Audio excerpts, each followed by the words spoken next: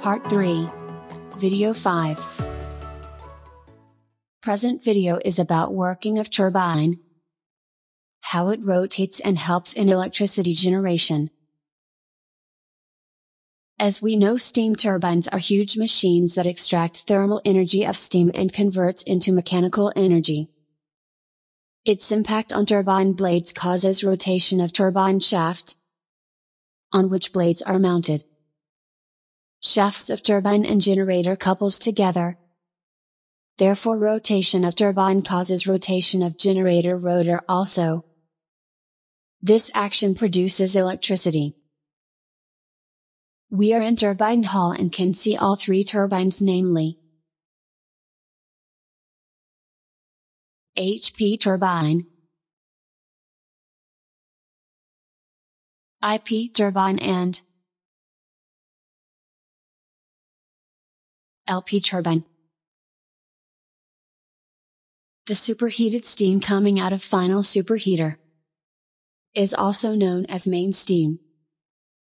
The main steam enters hpturbine at high temperature and pressure, say temperature at 540 degrees centigrade, and pressure around 130 kilograms per square centimeter. Energy of steam causes rotation of turbine blades and shaft. Rotation of turbine shaft rotates generator shaft coupled with it, which generates electricity. Steam goes over multi-stage blades of hpturbine and expands.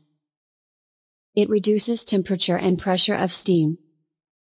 Here, pressure drops from 130 to 28 kilograms per square centimeter. Steam at hpturbine outlet is called coldreheat. This coldreheat is sent to reheaters to increase its temperature. However, pressure remains almost the same as coldreheat. The reheated steam is called hotreheat and is sent to ipturbine inlet.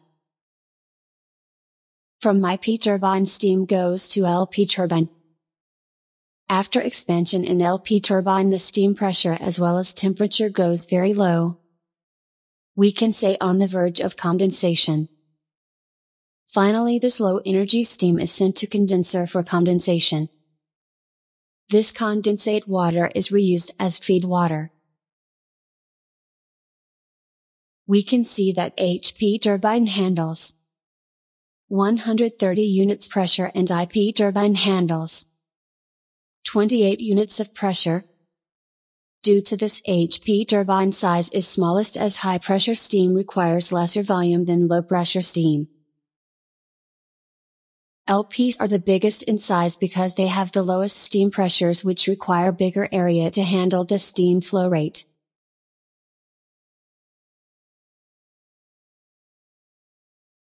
Different parameters are tabulated for reference. However, these may vary depending on type, design, capacity of the system.